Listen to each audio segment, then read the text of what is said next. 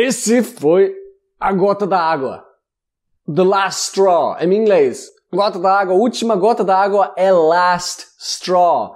E aí galera, eu sou Pedro do Inglês Feito Fácil e bem-vindo a assistir esse vídeo. Espero que gosta antes de assistir porque é super legal. Last straw. O último problema numa série de grandes problemas, ou seja, é o último problema na série de todos os outros problemas que já aconteceram, ou seja, é a última gota da água.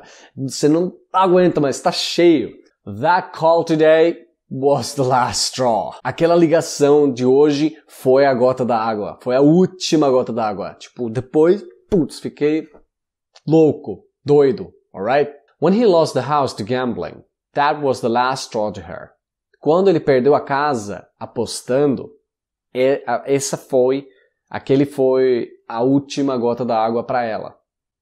Ou seja, provavelmente ela foi embora, saiu para lá.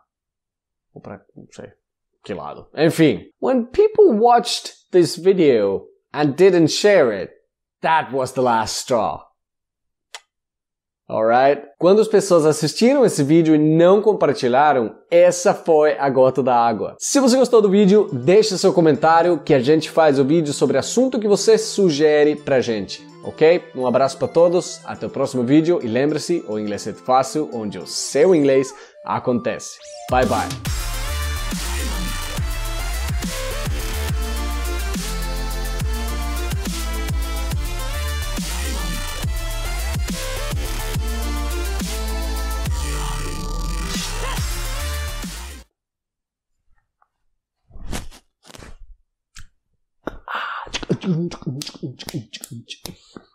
Hello, my friend.